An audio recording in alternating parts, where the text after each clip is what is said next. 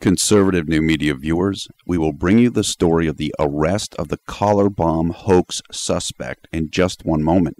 But first, we would like to take the chance to introduce you to our sponsor. This video and all Conservative New Media YouTube videos for the month of August 2011 are sponsored by Aero Golf. Aero Golf is paying John D. Villarreal, my brother and the owner of Conservative New Media, for this sponsorship and promotional consideration. Aero Golf is also paying John D. Villarreal for videos we create about Aero Golf and their products.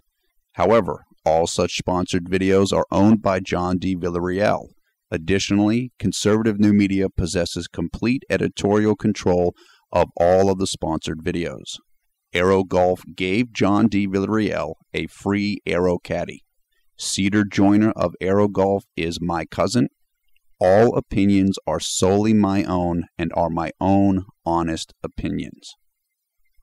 Let me tell you this, CNM viewers. If you or someone you know is a golfer or just a fan of outdoor sports, I think you should check out our videos with Aero Golf.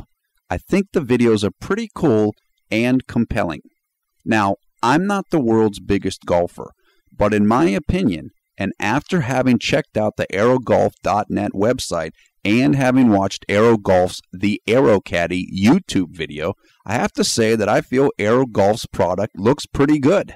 And at just $20, the Aero Caddy could be just the kind of inexpensive find you've been seeking for yourself or for the sports fan in your life. I want to reiterate that all of this presentation is personal opinion only. Not alleging any facts, not casting any aspersions, all for entertainment and parody purposes only. Check all of the disclaimers, including the one found in the video description below the video player.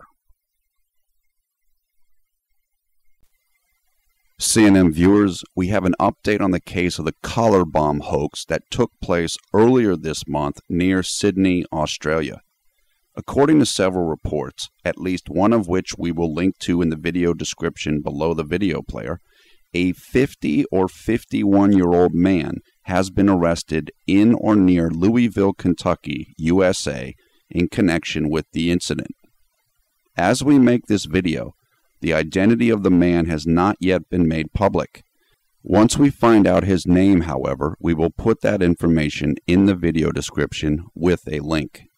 The name of the young woman who had the fake collar bomb placed around her neck is Madeleine Pulver.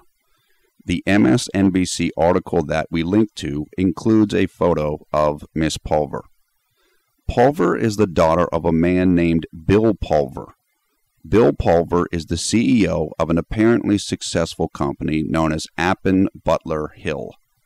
According to the MSNBC report, Australian authorities have said that the man in custody is an Australian national. Additionally, the MSNBC piece says that Australian authorities are still looking into the possibility that the incident, which took place at the Pulver home, may have been an attempt to extort money, presumably from Bill Pulver.